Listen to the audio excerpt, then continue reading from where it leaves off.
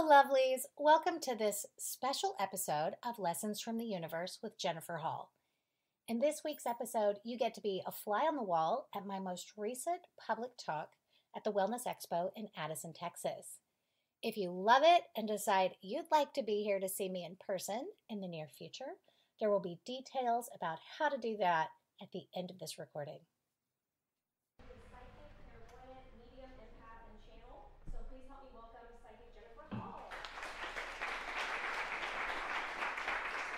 Hello. Who knows me already? Okay, fantastic. I see some kids, moms and dads. I have a potty mouth. If you're okay with that, so am I. Okay, I'll try to tone it down, but fair warning. Okay, who listens to my podcast? Anybody already? I'm sorry, can you talk a little slower because I'm hearing you? I'm sorry, honey. I have a podcast. You don't listen to it, do you? Okay, I've got some cards I will leave up here later if you need help finding it. Okay, there's new episodes every week, and it's on everything. So if you're already with podcasts, you'll find it. It's not hard to find. Lessons from the Universe. Okay, so those of you who know me, who've been around to hear me talk before, you know I don't like to single people out in a crowd. I think it's awkward and weird, and it also takes away from messages, of which there are many. Also, the night before I come to this event, I get this image of the room, and some of you will have seen that I draw little things, right, with little messages for people in the room. I used to always like to save this for the end, but I am long-winded and I can talk. So we're going to do this first, okay? Okay. A little slower. Yes, ma'am, I will do my best. I am a fast talker. It is true. I just can't hear it fast anymore. I understand. Okay, so I have somebody near the back who I think has got quite a few tattoos. And I want to tell you that the illness, the symptoms that you are having, that's not real. It's lymphatic blockage from the ink. So go and get some lymphatic work, okay? Get a lymphatic drainage massage, jump on a fucking trampoline, do something to shake up the lymphatic system. Those of you who don't know this, the lymphatic system is your filter and it has no pump. It cannot clean itself. So you have to do something to activate it. And my husband, not that long ago, had a full arm tattoo. He ended up with all these lumps, and you know, you Google that and you think you have cancer. I kept telling him it was the tattoo ink, so I Googled it. And if you need to do that to believe me, there's plenty of evidence of people who had lymph nodes biopsied and then they were full of tattoo ink. So don't ignore your symptoms, the lethargy, all that kind of stuff. Pay attention. Let's get this handled before it causes you a real problem, okay? Back over here, I have someone who definitely is seeing spirit, okay? I want you to know this is not paranoia. Just because it's in your peripheral vision does not mean it's not real, okay? Spirit will defer from your physical senses so that you know you're not crazy, okay? When you see spirit over here, you turn your head and it's gone just like a bird out the window. So know that that is real. I see the angel wings walking by the open doors. This is happening. You are not crazy, okay? So take that confirmation and work with your ability to focus out and let that come into focus for you. When someone has a reading with me or even talking here, you may notice sometimes I stare off. That's to get my human vision out of the way so that what we pick up from spirit can come into focus. Okay, if you turn your head, it's going to go. That's to make sure you know you're not crazy. Okay, even when you hear spirit, if you hear it in your ears like my voice now, that's when you're crazy. Okay, if it's in your brain right here, that lump of meat in your head, that's when you're making it up. When you hear spirit, it's somewhere outside of you. Okay, and the more you pay attention, the better you'll get at differentiating between them. I like to. The more you pay attention to where your thoughts live, the better you'll get at differentiating. Okay, so let's say you're talking to your mother and you can tell the words are living in your brain, right? Then that is when, it's like when you start thinking about what you want for lunch, right? Start thinking about cheeseburgers, maybe I'll go out to Snuffers. I'm thinking I can feel it. And the more you practice, the more aware you will be. That's how you know, because everybody thinks, oh, I'm making it up, okay? That's where it will live. Then people think they're crazy. Well, the only way you're crazy is if you're hearing it like my voice right now, okay? You're not going to hear spirit the way you hear me. A lot of people will say, I don't hear it, I feel it.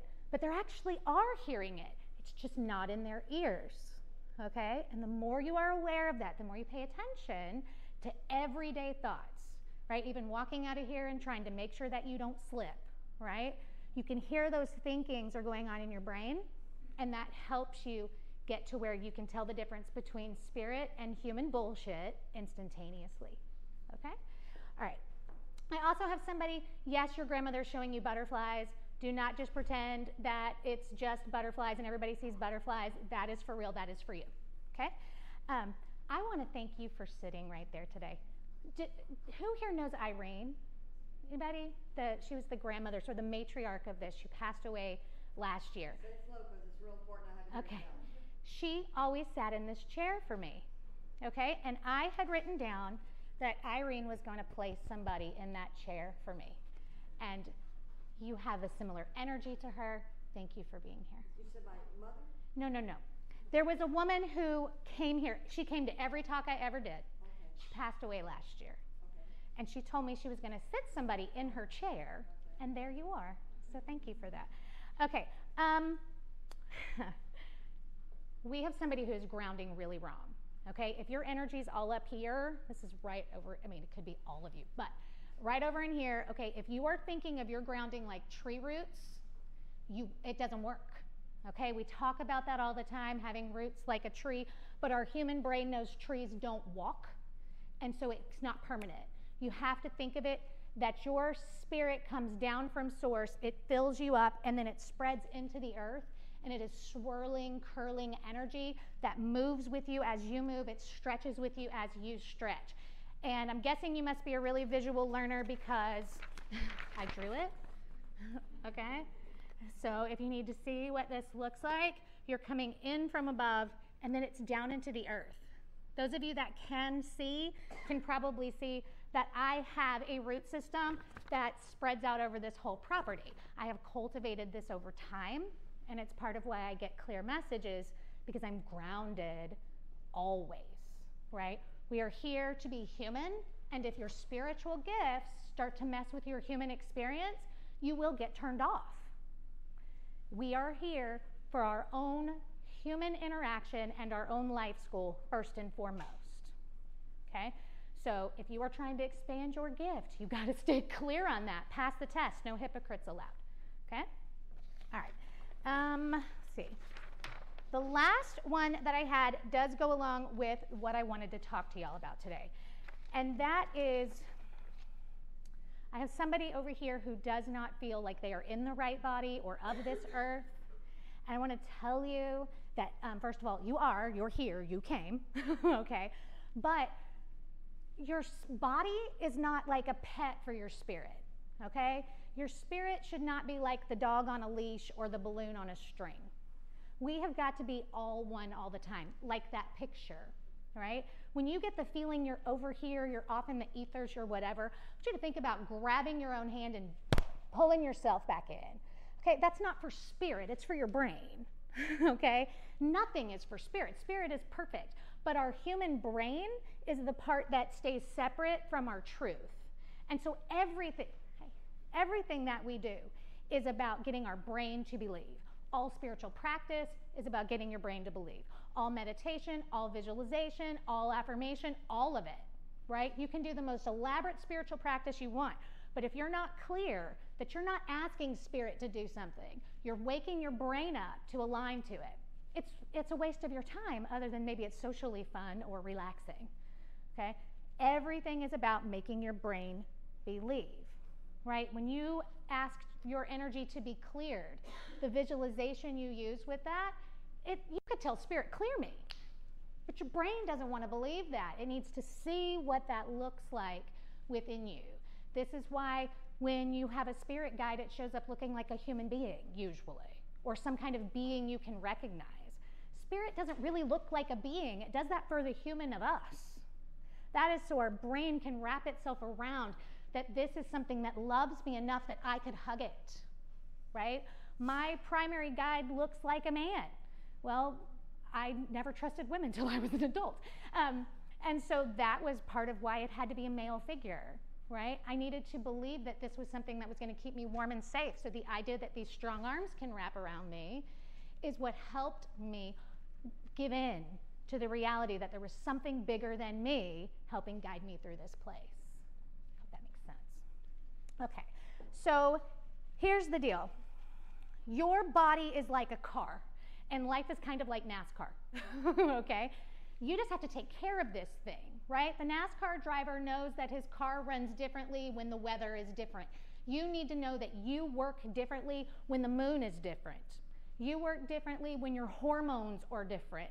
You work differently when there's human shit going on. And if you are a student of yourself, you can get good at that, right? My best friend is a hot mess the day before the new moon. She takes off work that day, right? If she hadn't been paying attention to that, there was a pattern there, she would just think that sometimes she's a hot mess and has no control. If you're gonna take a day, take the day that you need to be the hell away from everybody else, right? Like, great. Pay attention to yourself. Realize that our flesh is one organ. It is a single organ of the body, just like any other. It is your car. And the vision that you can see through your eyes right now is like a windshield of that car. Take a minute every day to think of it that way. I am spirit who picked out this car, and here I am, and I'm looking out of this body. I'm not the body. I'm looking through it. The more that you habitually, continually think about it that way, the more you will get aligned to the spirit and the truth of you and all your everyday stuff, right? I'm not all about woo-woo. We got jobs, okay? I'm privileged. I get to talk to spiritual people every day. Thank you, universe. But I was a teacher. I know people have jobs. We've got to go into the world and deal with people who suck and deal with other people's egos and deal with circumstances out of our control. The more that you remember, I chose to drive this car around, to be in this place where I'll be forced to learn who I am, the easier it is. So when you feel that loss, that what's the point, that, oh my God, I'm gonna strangle that person at work, whatever it is, ask yourself, those of you who know me can probably say it with me, what do I learn? How do I grow? And look out this windshield at the life that your spirit placed you into so that you could truly become everything that you came here to be. And guess what? No, you're not there yet. You're not going to be there till you die, till you graduate. Quit trying to get there. It's not about the destination. When will I be able to listen to my intuition all day, every day? Who fucking cares? Just do your best. Keep going. Keep getting better, right? When will I know that I'm receiving information from spirit? When will I be able to walk in my body and constantly be aware of who I am? Who cares, right? Hopefully tomorrow, but maybe not. Just keep getting better every day. Keep doing it every single day. And do not let your spirit be on a balloon string. It's not doing that to you, by the way. Spirit never wants to be separate from you. You're doing it because maybe you don't believe you're worthy. Maybe you have trouble reconciling that some chunk of the universe, of that thing that maybe you call God, could really want to be here as you right now. I'm here to tell you it is much more egoic to say that that is not possible than to accept the reality that the universe wanted to experience this thing and it chose to do it as you. When I think about what I do every day, when I think about the privilege and the responsibility of the things I say to people every day, I believe with of me that it is more egoic for me to say I cannot help you than it is to say the universe will put words into my mouth for you and I'm going to give them to you, and then to release control, because you may or may not decide to take action. That is non-attachment, right? We have to do that too, you guys, with your kids, with your friends, with your moms, right? That role, right? When suddenly you're the mom to your own mom. Dude, you cannot wake her up, you cannot change her, and you don't need her to fix herself for you to be okay, right? When your mom passes away and you do not recognize that she was broken and you're supposed to be better than her, she is going to yell at me for you, and I don't want to hear it. Okay. All right. How am I doing on time? Let's see. Oh, I'm Good. Okay. So another thing that has been really around me this week, I've got two other things. Those of you who know me know I have themes. It's like everybody in a week or in a month has got the same thing. I keep saying it over and over and over. I'm sure there's some astrological connection, but I don't know what it is. Okay. So the first thing is when you have a feeling or an intuition or even a dream about something wrong with your body, you need to pay attention to it. We have a tendency to think it's scary and to decide it's some kind of diagnosis, and so we don't look. But it is almost never that. It is prevention. It is to get you to get off your ass and take some more vitamin D or quit eating so much meat or get some sleep or whatever. So when you have that thing, make sure you really look at it. You don't turn away for fear of what that could be. Okay, I'm going to give you a specific example. It's personal and disgusting, but whatever. Okay, so my whole life I had visions of what I thought was me dying in childbirth. Okay, blood everywhere, chaos everywhere, people everywhere. This was so frightening to me that I never would let the vision play out. I was like this, nope, nope. And I was terrified of having children. I dreamt, those of you know me, I have twins. They turn 9 next week, by the way. I dreamt about them since the time I was a little girl. Despite that, I was like, nope, never having kids. Well, sure, obviously, I mean, they're here, okay? So when it came time for them to be born, I realized how I robbed myself of prevention. Because yes, it's twins, so that's twice as many people. There's the extra people and the movement in the room. Now, what happened was my blood pressure crashed. I had to have a C-section without an epidural. And the woman who was in charge of possibly the grossest job was not usually in labor delivery. Those of you who are nurses or whatever probably know this. I didn't know this existed, and forgive me if you're squeamish, but apparently they use a bucket to capture your blood when they do this kind of thing. And she got the tiny bucket instead of the bucket for the chick who's having twins. And my blood was everywhere. And people are screaming at Alice, get another bucket, Alice. Poor Alice. I tried to find her later and tell her, Alice, I'm so sorry. Okay. But it was everywhere. So this chaos, this blood, this everything that was going on, the energy of the people who I wanted with me couldn't be because they would not bring my husband in, obviously, right? I mean, my guts are on the table, like, okay. If I would have allowed myself to step aside from fear and see the vision that I was being given, I possibly could have either prevented that situation by bringing it up, even in some subtle way. You know, we can make up things. We don't always have to go, yeah, I had a vision. Or my psychic said, I could have maybe done something to make that better, or I could have at least not have made it less scary for myself, made it less scary for my husband, by telling him, yeah, not only are we going to have twins, but it's going to be chaos when they get here. Okay? So don't allow your humanness to keep you from fully seeing the vision being given to you. And if it is the worst case scenario vision, you need to ask yourself, is this real, or is this the universe trying to make sure I take action? Because sometimes you will be told the worst thing, and it's because Spirit knows you won't do shit if it is not scary enough. And I'm going to recommend to you now that you don't let yourself fall into that category. I know people who need their ass kicked to get a message. Do you really want to live that life? Over and over and over, bullshit, bullshit, rocks to the head so that you will pay attention? Listen to your intuition, lovelies. Take that in when it's small. Take the taps on the shoulder. And if you get the taps on the shoulder, and then you have somebody like me tell you what you already knew, you jump right that minute. I tell people all the time, if we sit down and talk, you are screwed. Because if the universe puts into English what was already whispering in your ear, you have 0 time left to not take action. 0 time left? Pretty much. I mean, you have, now action, okay, so let's say that the action is supposed to be get away from the asshole husband, move out, get a job, do whatever, okay? Can you do all that today? Probably not, okay? But if you are taking action, taking steps, really thinking about your choices, then the universe gives you some leeway there, right? But sometimes there's not. And the better you are at it and the clearer messages you get, the less time you have. I have to act immediately on my intuition. I don't have a choice. I consider it a privilege. I used to think it was a burden, okay? But it's not.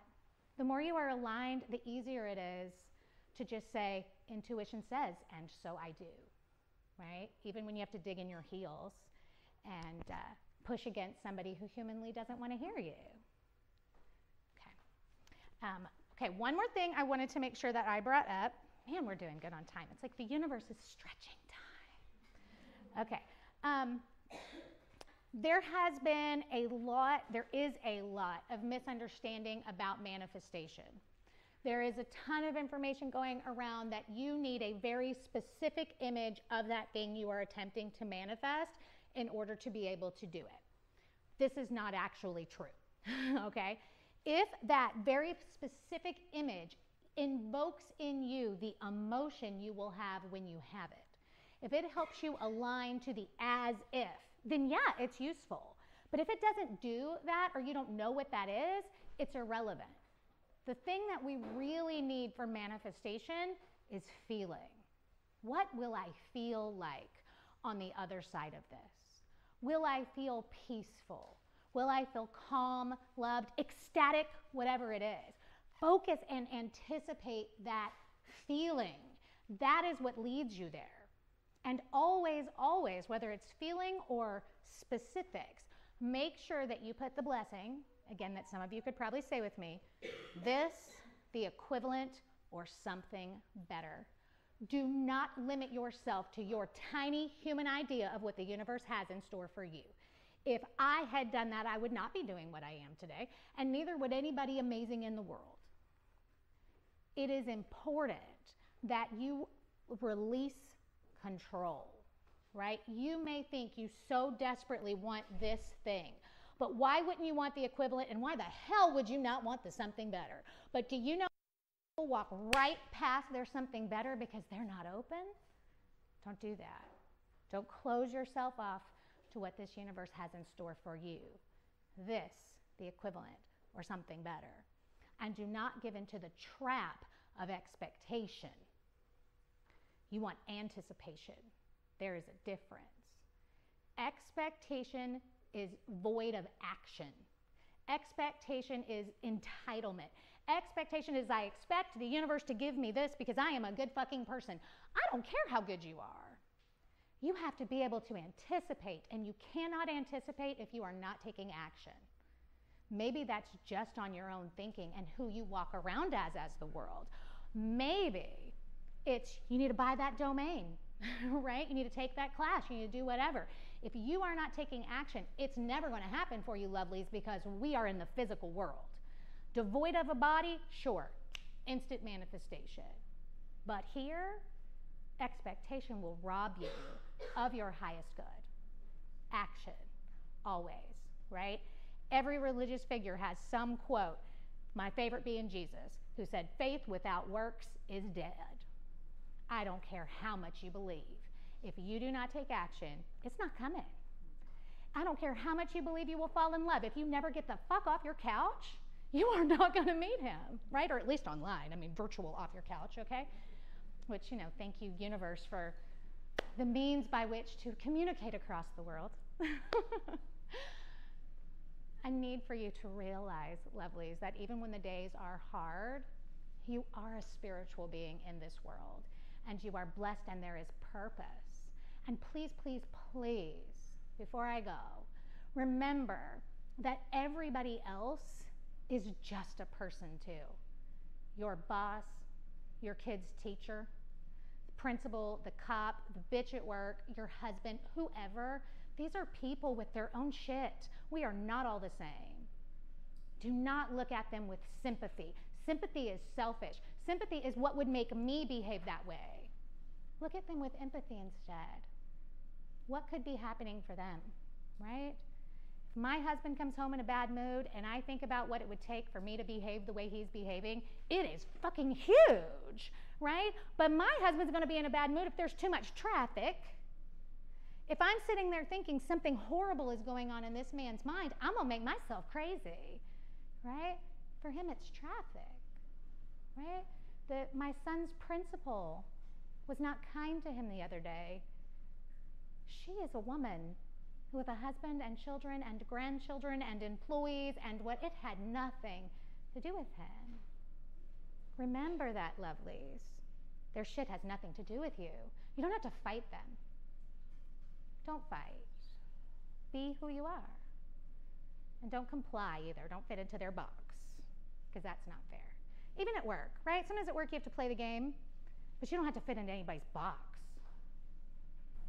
Don't do that ever. Tear the box to shreds. I'm so happy that you came. I feel led to say something, and you probably don't need to hear it, but I have about 40 years background in metaphysics, and I still have questions and needs, and I'm really open. I almost have tears in my eyes because I am so impressed with I understood everything you said, even with my hearing. You are so aware, so in tune. You're an amazing gift from God. I just felt like this. Thank you. And I want a card. Thank you. Can I have a card? Yes. All right, I will leave my cards up here if you need it to find my social media or my podcast or whatever. Yeah, I mean, I'll hand you. Okay. Like I said, my podcast is on everything. I'm on all the social medias and all that stuff. And, come give me a hug.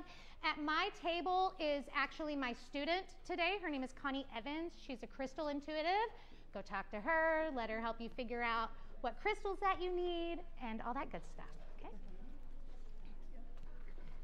Yeah. All right, if I missed you, I'm going to leave some up here too. Oh. Okay. Thank you for joining me today for this special episode of Lessons from the Universe with Jennifer Hall.